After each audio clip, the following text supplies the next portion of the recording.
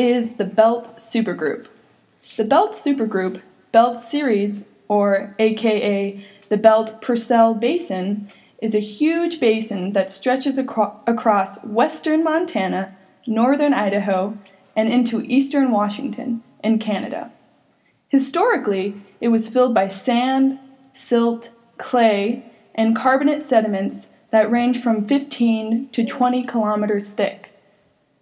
These sedimentary structures were deposited 1.5 to 1.4 billion years ago. Holy cow! Based on the principle of superposition, the bottom layers of sediments are older than the layers above them. The belt series consists of 4 main areas as follows: the lower belt, the Ravalli group, the Piegan group, and the Missoula group.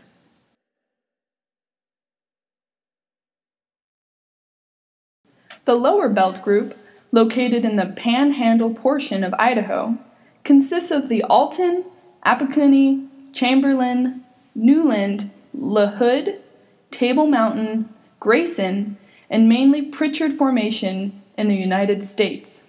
These areas tend to consist of southwest deep water clastic and turbidite wedges, a type of sedimentary rock composed of layered particles that grade upward from coarser to finer sizes and are thought to have originated from ancient turbidity currents in the oceans.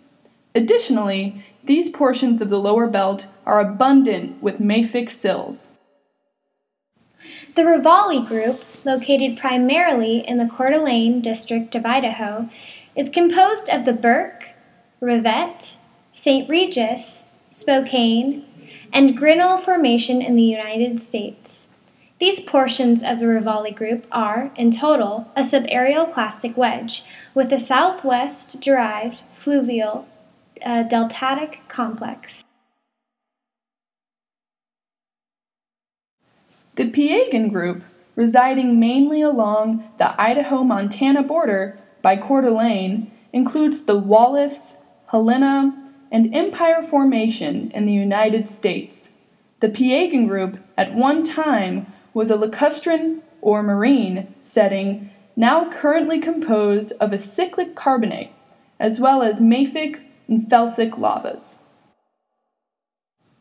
Finally, the last portion of the belt supergroup is known as the Missoula group, gaining its name from Missoula, Montana. This group is located primarily in Montana. However, it does cover portions of Idaho directly below the Panhandle.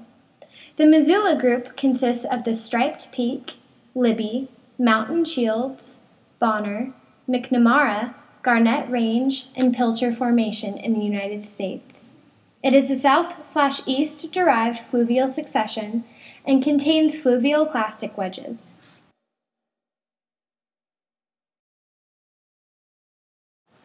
Ultimately, the belt series at one point was the largest middle Proterozoic basin on the North American continent. Since this basin was periodically connected to Earth's main ocean, sediments in the ocean water would deposit themselves on the floor of the basin, resulting in the formations of the present-day belt supergroup. Pretty cool stuff. When the ocean began to decrease in sea level, it left the basin to dry out. This drying process has resulted in frequent findings of mud cracks and ripple marks all along the belt series in Idaho. Following the slow process of the basin's drying phase, rifting initiated and the full basin formed. Subsequent faulting and folding within the Idaho-Montana thrust belt, plus intrusion of the Neoproterozoic, Ordovician, Cretaceous, and Eocene magma affected the belt supergroup and allowed it to become the belt series we know of today.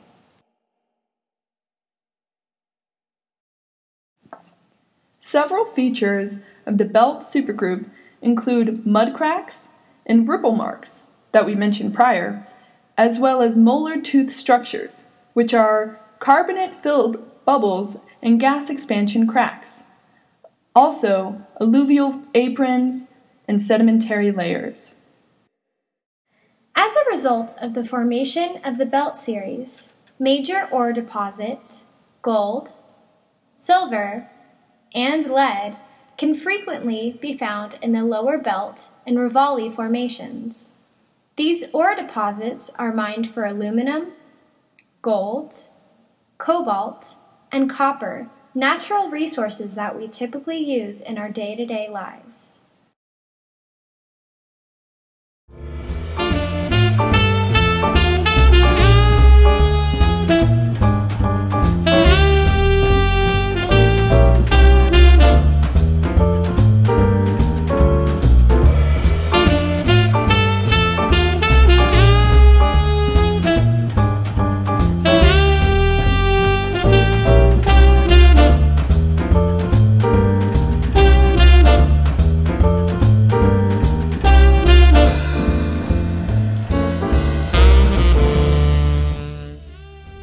Overall, the Belt Series for most is an undiscovered treasure that many would have never realized was in their own backyard.